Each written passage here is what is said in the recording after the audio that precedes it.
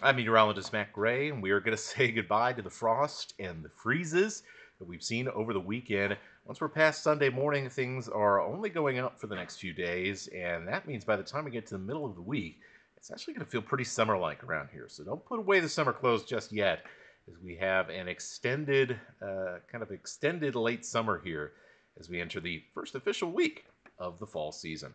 Here's your hourly forecast for your Sunday. And it's going to be a little chilly to start. We'll see some cloudy conditions.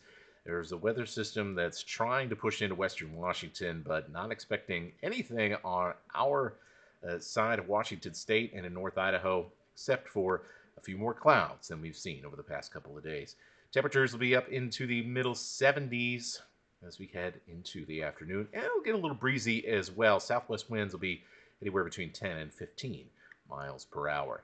Here's your highs. 74 for Spokane. Coeur-dalene hits 73 for Sunday afternoon. Close to 80 degrees from Omak to Moses Lake. 80s in the Tri-Cities and around the LC Valley.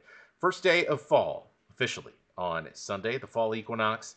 We warm up to, well, making it feel like summer by the middle of the week. 85 degrees.